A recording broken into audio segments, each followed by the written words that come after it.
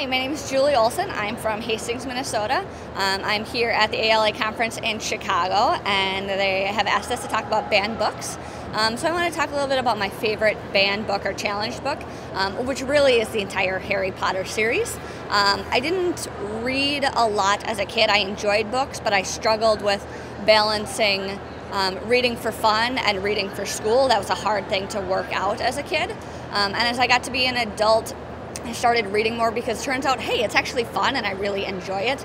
And I get to experience new worlds that I don't get to experience in my regular life.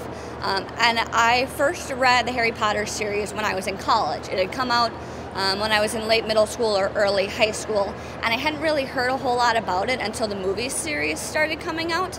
And my friends were telling me, no, don't see the movie, you need to read the book. The book is a whole new world full of amazing things that it opens you up to, and it teaches you that there's magic in the world and that fun and amazing things do exist. And it also teaches you that yes, there is darkness, but as long as you are willing to continue fighting and finding that strength within, that you can overcome that darkness, especially when you have friends and family who are willing to help you and support you through that.